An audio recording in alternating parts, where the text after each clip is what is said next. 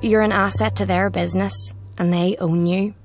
They'll take what's theirs and not care what they leave behind. You've got a bit of an asset, and we want it. Yeah, it's a criminal offence, but yeah, they are desperate.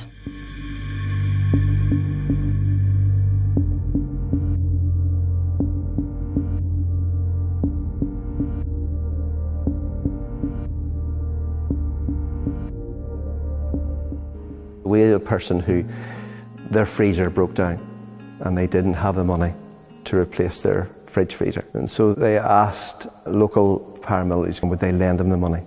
So they borrowed £200. The £200, if it wasn't paid back within 2 weeks, was going up with the interest rate as they use it to £300.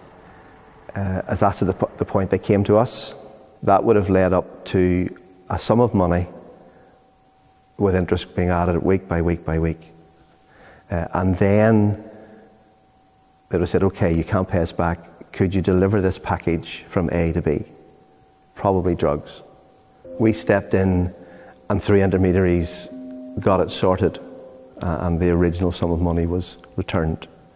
It's very easy for you to have your principle from a distance, but this is the practicalities, this is real life.